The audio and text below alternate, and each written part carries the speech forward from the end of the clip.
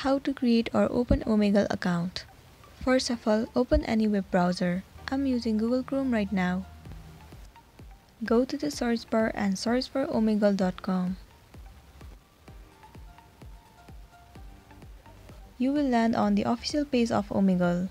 It's really easy to use Omegle. All you need is a device and an internet connection. There is no need to create or open any Omegle account.